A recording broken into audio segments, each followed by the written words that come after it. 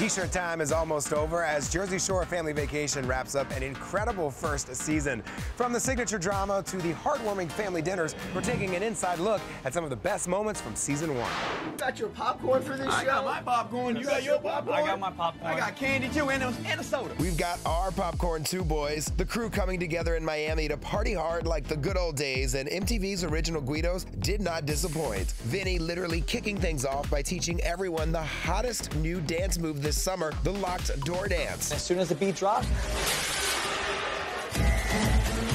I kicked the door open and I started going in there like a madman. Ronnie's noteworthy behavior revealing itself early on, bringing 9 girls back to the house when he had a pregnant girlfriend at home, and even confessing his love for Miss Sammy Sweetheart. Oh my God, babe, get over Sam. It's been 10 years. Sammy may not have been a part of the family vacation, but they did have a Sammy doll. The crew also running into her lookalike on the show.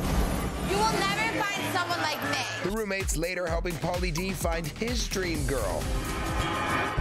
Oh, hey, boo. What the is that? She's gorgeous. Well, sort of. In a crazy turn of events, the prank war champion, aka Pauly D, shocked everyone, taking us back in time by having none other than OG cast member Angelina join the house. Yeah, you think I'm a dirty little hamster? Oh.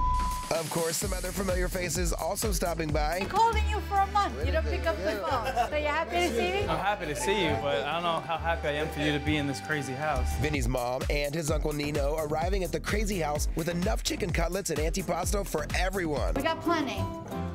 Us Italians, we know how to feast. And it looks like Mike is finally getting situated, proposing to his longtime girlfriend Lauren with the help of a couple Guidos. I love a good proposal this time of year. With season 1 just about wrapped up, we'll be sure to keep up on our gym, tanning, and laundry while we wait for Family Vacation season 2.